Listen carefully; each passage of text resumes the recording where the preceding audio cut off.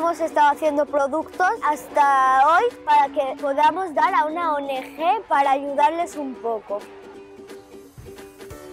Aprens com tractar el públic i vam aprendre estudi del mercat i ens agrada molt vendre. Hem preparat amb molt de carinyo i cuidat.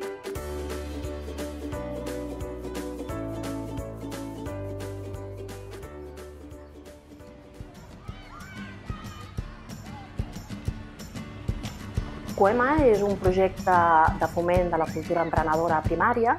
Durant un curs escolar, els grups classe constitueixen i gestionen una cooperativa amb el suport de tota la comunitat educativa, de l'àrea d'educació de la Diputació, adreçada a millorar l'èxit educatiu, la iniciativa personal, l'autonomia i tot el que és la competència cívica i social. Treballar fora de l'escola és consubstancial amb l'aprenentatge, perquè moltes activitats de medi social necessiten que els nens tinguin contacte directe amb el seu entorn.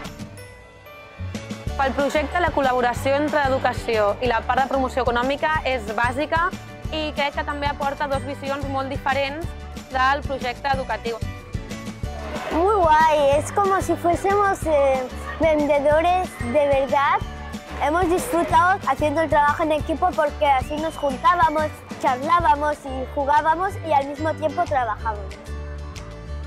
Una gran part serà per als nens que no tenen els mateixos recursos que nosaltres.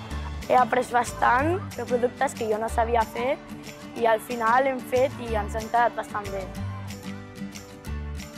Hemos colaborado con ellos durante todo el año, tratando de conocer cuáles eran sus ideas. La verdad que todos los padres estamos unidos en lo mismo, que los hemos visto súper sueltos. En mi caso personal, estoy súper orgullosa.